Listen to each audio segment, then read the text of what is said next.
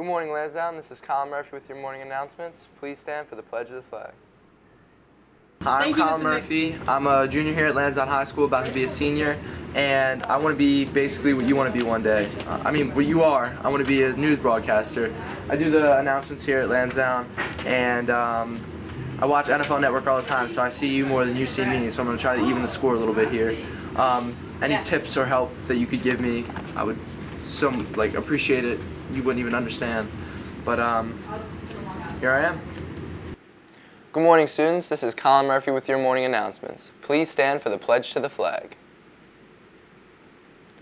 I pledge allegiance to the flag of the United States of America and to the republic for which it stands, one nation, under God, indivisible, with liberty and justice for all. Thanks for joining us.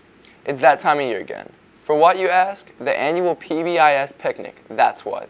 All Viking card holders in good standing make plans to attend this year's picnic today from 10:06 to 12:18. Check the board at the Y if you don't know whether or not you're invited. Enjoy a cookout with games, music, and your friends. Sophomores, make sure you pay your freshman and sophomore dues. $25 total before the end of this school year. You will need to pay your freshman, sophomore, and junior dues before participating in the junior ring ceremony in November. Last night, LHS recent grad Noah Cutright won the 2014 Baltimore High School Film Festival for Best Animation. You can check out his stuff at Noah Cutright Productions on YouTube. And now for your SAT word of the day. So that was just like me doing the announcements and how I read off a teleprompter and, you know, how I handle myself in front of the camera. So if you could critique it or give me tips or, you know, just let me know what you thought.